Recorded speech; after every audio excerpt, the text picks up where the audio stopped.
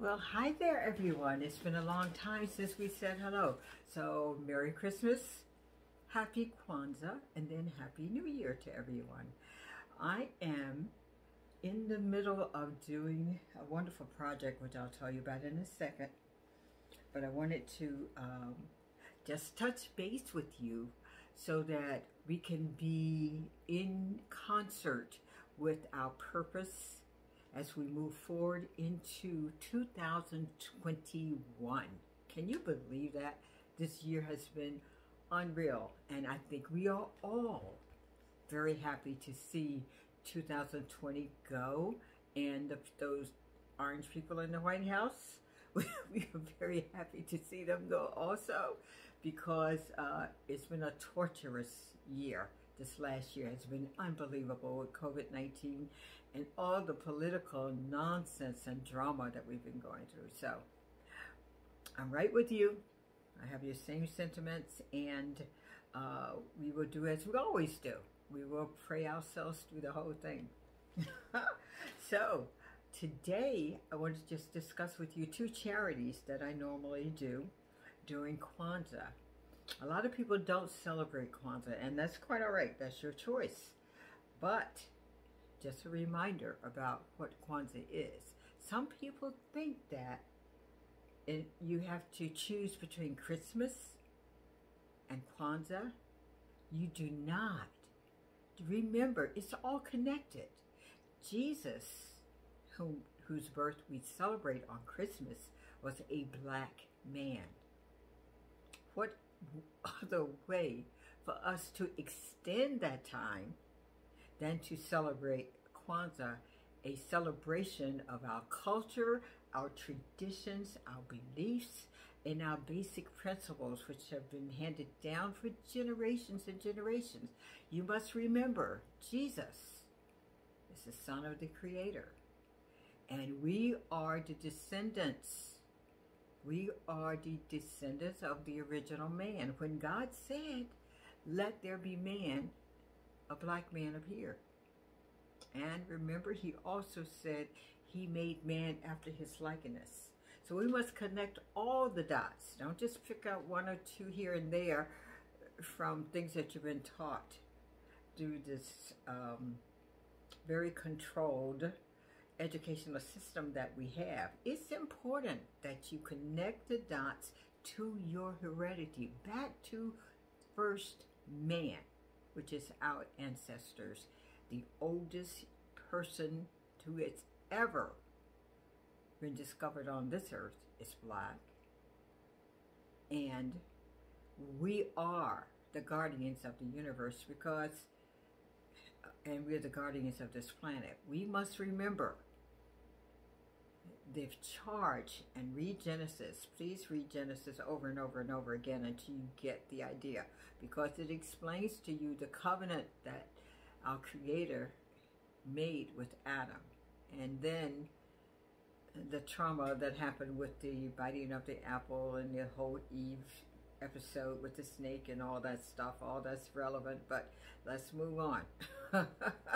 We must remember that Kwanzaa celebrates the birth of Christ as well as the birth of that first man. And we do that by celebrating the principles that Kwanzaa highlights, which are rich in our tradition. And I'll just give you two. I won't give you the African pronunciation for them because I'm not that good at Swahili. But let's start with, the first one is unity. Why wouldn't you want to celebrate unity? Okay, self-development. That is very important because everything starts with you. So develop yourself, and then we all can move. And then we go on to collective responsibility. And these baby quilts behind me is a perfect example of collective responsibility, where I have asked friends of mine, my church members, people in my community, to help me make quilts. Not quilts, crochet blankets in this year for infants in the intensive care units that we donate to hospitals all over the city. Now I have two because they're right in my neighborhood that I insist on doing first, and that's Einstein Hospital and Temple University because they're right here in my community. And we have to take care of our own first. And the majority of the children born in those places are black children. So we want to make sure that we connect with that, let these people know, let our people know that we are there for them, we pray with them, and we're with them no matter what. They are not alone. That's our responsibility as far as what we owe our community and what we do to connect with our community. You can do that. And another example of what you can do for your community is, and I'll give you the ones that I do. This is one. And then I also collect diaries, just blank books here. I get them at the dollar store. And I give them to children at the Juvenile Justice Center. It's just blank pages. But I encourage writing because I'm a writer. And remember, we were the first scribers of the world. We invented the process of writing. And we must never forget that. We own this. We own this. So let no one tell you that you cannot write. Because it's in your genes, it's in your history, and it belongs to us. I also give out little booklets like this. These are little tablets. And I like them because they have little cute sayings on the front of them. It says, be unique, extraordinary, punctual, silly, responsible, sincere, humble, wise, and happy. Those are on here. And then when I can, I find some really complicated coloring books that I can give to our teenagers, because the group I deal with are teenagers ages 13 to 18. They're incarcerated youth that have been taken from our community and placed in prison. So we must let these children know that we do not forget them. That's one way of doing that. Now, let's go on to my blankets that I do for our infants in intensive care units. I put them in little plastic bags like this. These are gallon-sized bags. And I also put in a little note to let them know who I am and the purpose of me doing this. And I'm going to tell you the story about this, which is really cute. This is Operation Baby Blankets. And all we do is I don't collect any money for these. I do collect volunteers to help me crochet blankets or quilt blankets or sew blankets. We do it all. So you do it, we all do it at our own expense. Like I said, I don't collect money. We are not one of those charities that are 501c3, because this is a grassroots project, and each person do what they can on their own budget from their own grocery list if they must. And we just do this for the babies. They're infants. Most of them are preemies in the neonatal clinics throughout the city. And we do all sizes. We have some children who are admitted to the intensive care unit because they have illnesses throughout their infancy, up until, I think they take them up until like 1 or 2 years old or something like that. But the majority of them are premature babies. And we have more premature babies today than we've ever had before. So this is something that we must do. So what I do is put a little note in here telling them who we are. And some of the people that I've worked with to make this possible this year. And this year is my church, which is Oak Lane Presbyterian Church. And Oak Lane Community Action Association, which is our neighborhood association. Dr. Sadiki Che Baye, who is an author, also a very dear friend of mine, who has taken on the challenge of transporting these blankets. And he also paid for these flyers, things like that, publicity, anything we need, he does that. He also buys the bags and all the paraphernalia we need to put these blankets in. And then we have another friend, Joan Clerk. She was very important this year because she gave us tons of yarn. I mean, like a whole carload full of yarn, which we used to make these blankets, and we made out very well this year. It was hardly any expense to either one of us. I know I made out like a bandit. I also gave some of that yarn because there was so much of it. I can't store it all in my house. I gave it to one of the nursing homes, which is called Laurel Square, which is not too far, right behind my church. So thank you, Joan. Thank you, Dr. Sadiki Che Baye.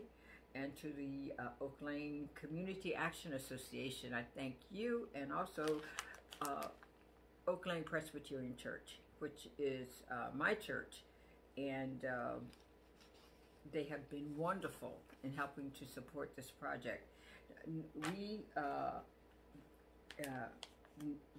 do this because of an incident that happened to me about 15 years ago. A friend of mine, a young woman that was raised in the agency that I used to work with Catholic Social Services, had an infant named Kana Jones.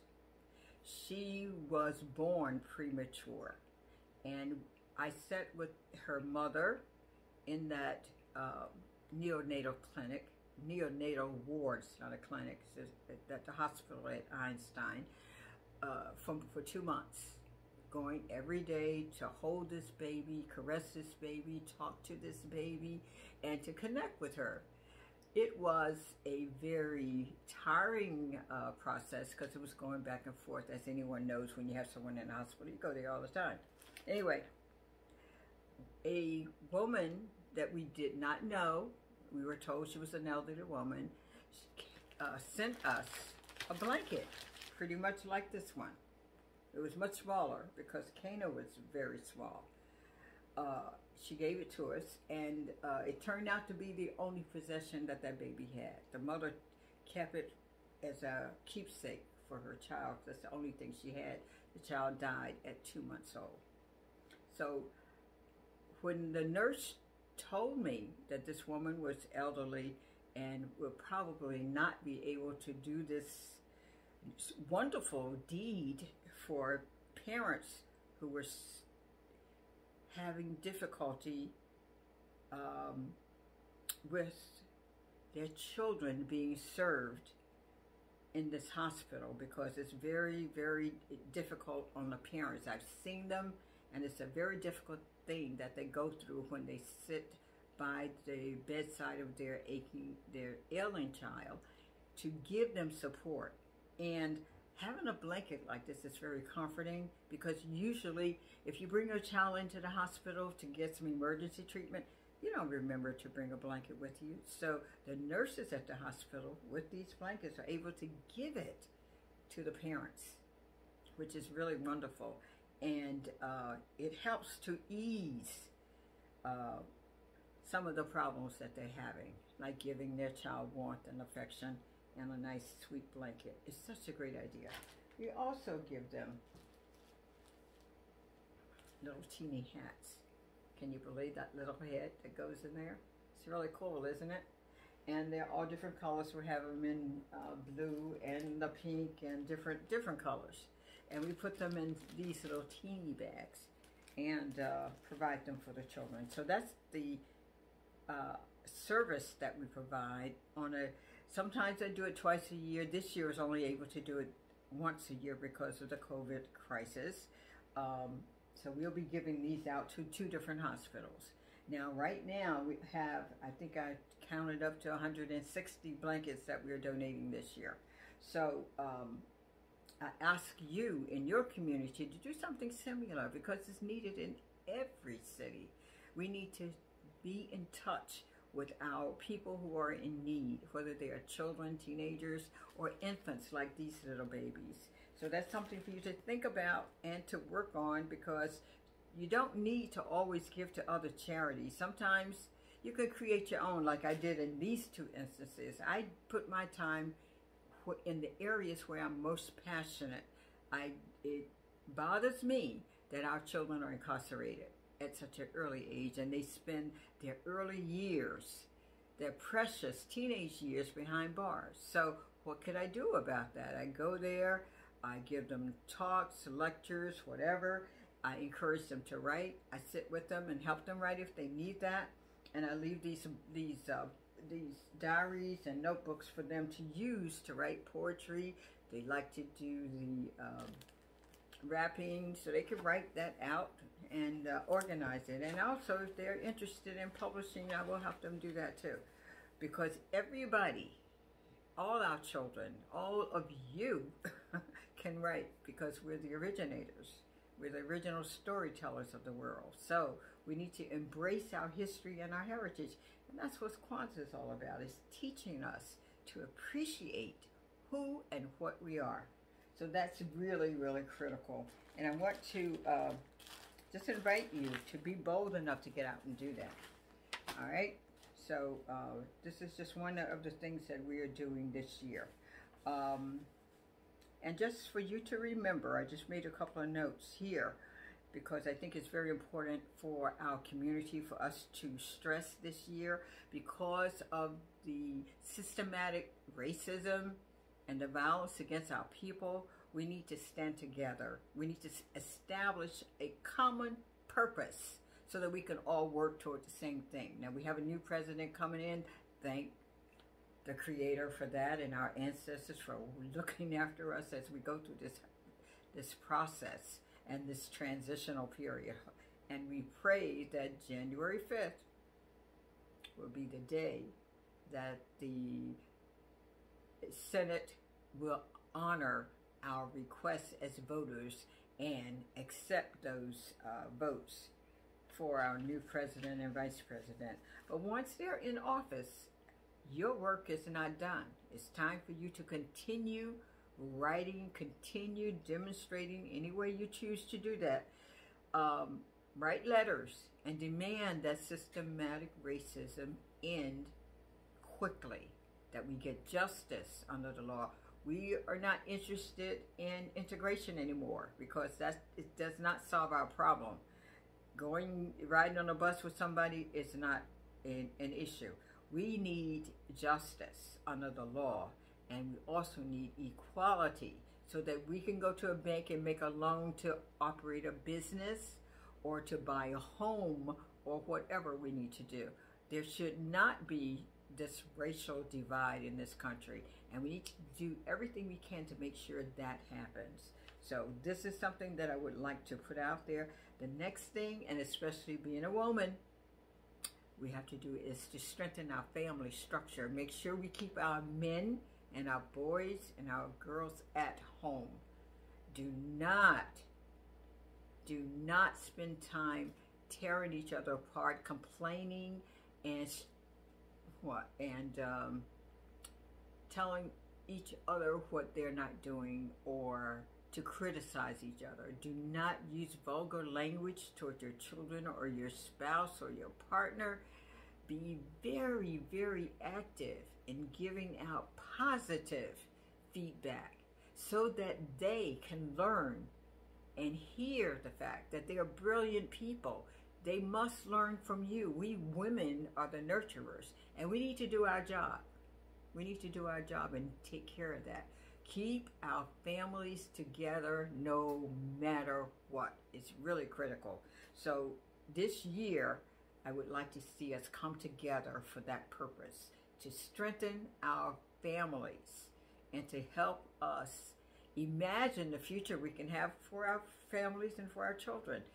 Think about businesses that you can go into, and where we can support ourselves rather than buy purses and objects that are made by other people. Normally they're designed by us but sold with somebody else's name on it. But we need to concentrate our efforts on what we do for ourselves. So spend this year building the family structure. It's absolutely critical. And I thank you so much for your attention and for tuning in. Don't forget to subscribe to my channel and to like this program, okay? I will be back on a regular basis starting next year, but I wanted to stop a moment from all the things that I'm doing, the publishing and writing books and all of that. Everything is going to be coming to fruition very soon, and we'll be doing back on our regular schedule of doing these weekly talks with you. I missed it a lot, but there are things that must be done first, and these books must get out. You have to remember, I've written 20, and I have friends who have writing books, and those books need to be published. And I have a sister, God bless her. Her first book is coming out very soon, and it's going to be a real doozy, Miss Odessa Hargro Huff. And I'm looking forward to initiating that and bringing her on board as a published author. My dear friend, Dr. Sadiki Che Baye, he is publishing his third book, and I will be helping him with that process. So I'm very pleased. This is at his new book because it challenges us to be ourselves and to go into our hearts and our minds. You're always talking about your mind.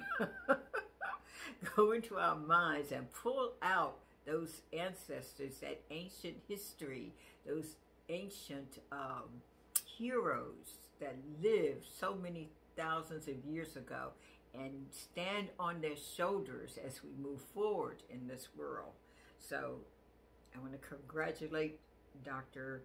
Baye and my sister Odessa on their accomplishments, and I look forward to doing that. I also have another project. I have a dear cousin who is in Arizona. He's a Buffalo Soldier. So is Dr. Baye also. But my cousin Chaz is going to do his life story. And the reason he's doing it is because he was instrumental in getting Elijah Mays, who was a Buffalo Soldier, getting his remains moved from Arizona to Arlington Cemetery. We'll have to tell you the story about Elijah Mays, but if you want to, Google it, because the story about my cousin moving those remains to Washington, D.C., to the National Cemetery is all on the internet, so you can look it up. And the Buffalo Soldiers in Arizona is his group that he created. And I want you to read his work, read Dr. Baye's book, and read my sister Odessa. And of course, you've got to read mine. And that will be out soon. Okay, so it's been wonderful. It's been a very different year for all of us, but we are strong. We can survive. Please use all your intelligence and all your love and respect for yourself, first of all. Wear a mask. I'm not advocating people taking that medication, the injections or whatever. That's not my thing, because I'm a naturalist. I believe in herbal medicines, and I believe in using what God gave us to build our immunity. Nobody talks about building your immunity to fight viruses, but the Creator does. So read Genesis. It's all in there, okay? Now, I want you to have a wonderful, wonderful new year coming up, and happy Kwanzaa.